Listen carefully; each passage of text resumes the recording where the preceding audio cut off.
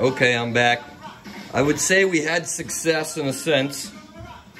You know, the aluminum's pretty soft, so when you forcibly remove steel out of something that it just doesn't want to come out of, the aluminum doesn't like it all that much. But anyways, all that talking, we got the stud out. We picked up the center like I showed you in the last video. Seemed to be pretty good. Step drilled it. I didn't want to put a lot of tool pressure on the setup right there. I didn't want to sock down on these bolts real tight and really jack that thing onto the knee real tight. So I was going easy on it, you know. That's my MO. I was taking it easy. So I step drilled it. I drilled it like 093 through. I could felt I broke through the bolt.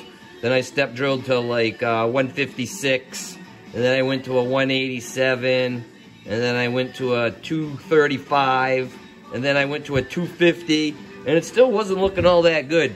But then when I went to the 257, which is the tap drill for a 5/16 18, I drilled that 257 hole in there, and it almost came out. A lot of the screw was it just went away. The drill grabbed it, pulled a lot of it right out. So most of the remnant of the bolt, the stud, was gone by the time I went and ran the tap in. But as you can see, this is a pretty long right here, and a standard tap. You can't get a standard length tap in there with the tap handle and everything else. It just doesn't fit. So I had to make one.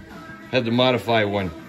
Took a 5/16 18 tap, turned the shank down, made an extension for it, and silver soldered it into the extension right there. So then I got enough length here to be able to go down and tap that hole by hand.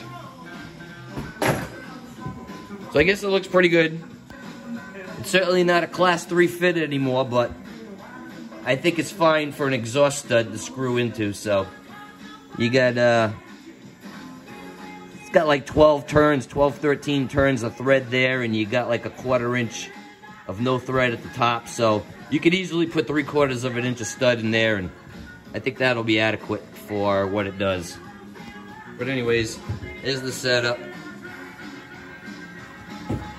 Compound angle, like I said.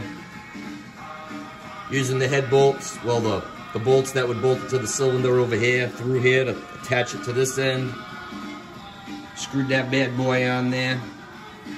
Found the angle. Drilled the hole. Removed the stud, what's left to it. Chased the threads. Like I said, they're not beautiful, but I think they'll work. You wouldn't want to do that with a pistol drill. Even with a little guide bushing tool. Because even if you drilled that out, you still need the long tap to tap it. Alright, so that's today's work.